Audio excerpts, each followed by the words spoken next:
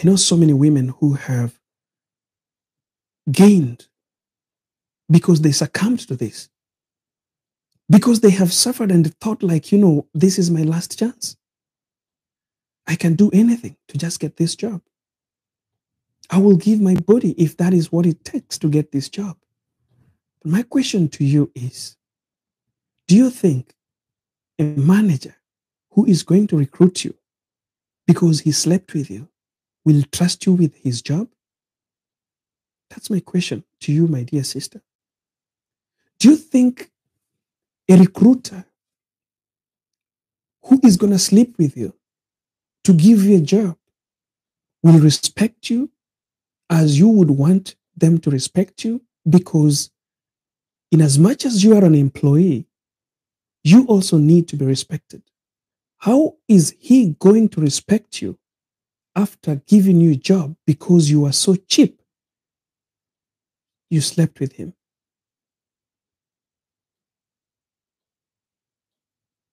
My dear brother, we are not left behind.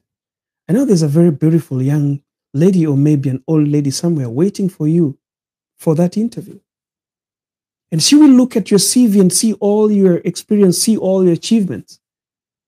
And she will see that, after all, you fit this job.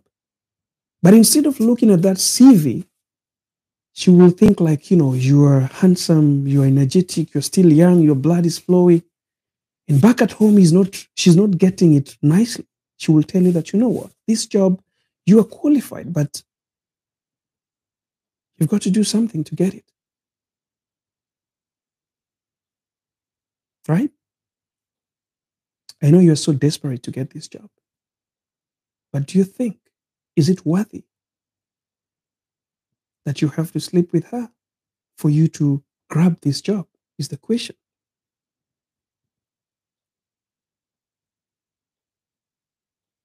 You see, we can gain the earth.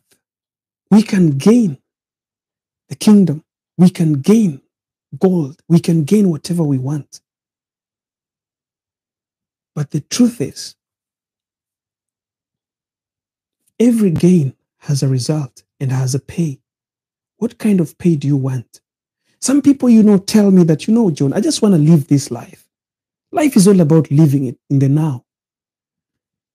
You see, if you're this person who is not trying to, make a life to find to give birth to children, get your children and have a happy family, you will not think about them. Don't just think about you. Don't just think about the gain that you're getting right now. Think about what is going to be in the long run. What are you going to get in the long run after you have slept with that guy, after you've slept with that woman, and they give you the job? Are they going to respect you? Remy, thanks for the flower. Maliroto, thanks for the flower. Are they going to respect you? Because as an employee, you have to be respected.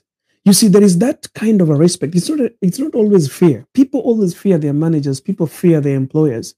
But you don't have to fear them. You have to respect them. And in the return, you get the respect. You see, people who find it very hard to get respect from the people who employ them and the people who are managing them are these people who get into these jobs with fear.